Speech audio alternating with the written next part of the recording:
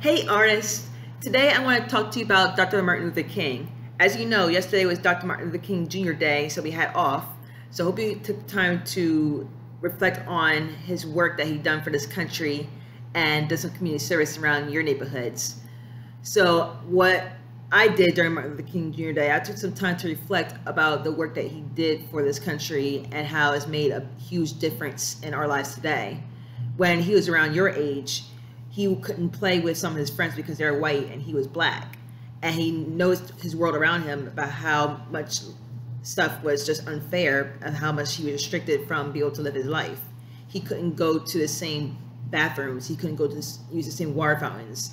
He couldn't go to the same pools. He couldn't go to the same schools as white people. And the stuff that he was allowed to do, it wasn't as good.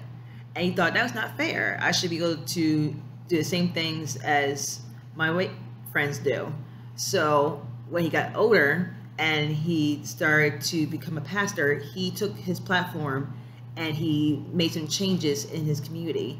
He gathered a bunch of friends with him and they would do sit-ins, they would do peaceful protests, they would speak to official leaders like the president, and they would demand that everyone should have the same rights as people who are white.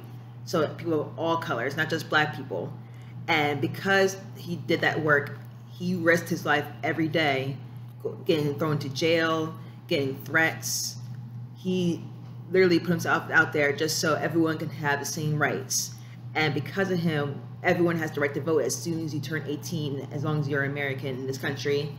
Everyone can go to the same schools, everyone can use the same bathrooms, everyone can do the same kinds of activities as everybody else. You can work the same jobs.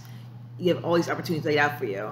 And because of him, we now have the first black president 2 elections ago.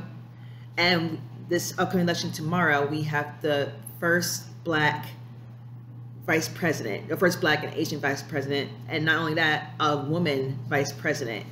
That's something that I'm pretty sure he saw ahead of his time. He envisioned that was going to happen someday.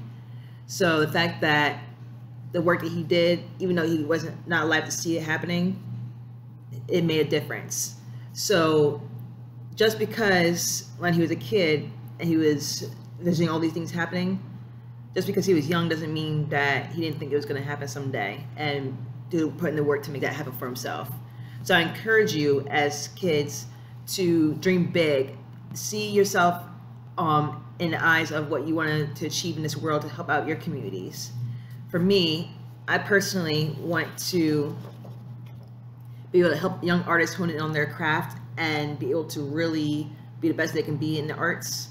I want to help them get into college with scholarships so they don't have to take out loans to pay for college, because you may not know this right now, but if you take out a loan to go to college, you have to pay that back later, and it's not fun doing that. So I encourage you, get as many scholarships as you can, because that's free money right there. And I want to help the youth be creative and business minded, because businesses is what's really going to help you build your wealth for yourself and build your kingdom for yourself. That's something I dreamed about doing since I was a kid.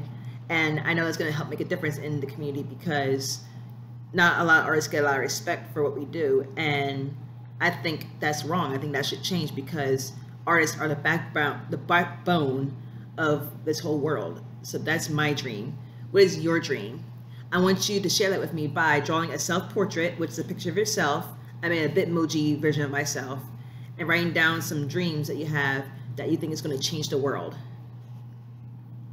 If you have any questions, you can feel free to contact me on Class Dojo or on Schoology. And you don't have to just draw it out like I did. You can paint it. You can use different objects in your house and make a sculpture out of it. You can use the digital art resources in the digital art resources folder. You can try to do this project in any shape or form that you want, as long as you can fulfill the criteria of making a self-portrait, a picture of yourself, and writing down some dreams that you want to achieve that will change the world. All right? You got this, guys.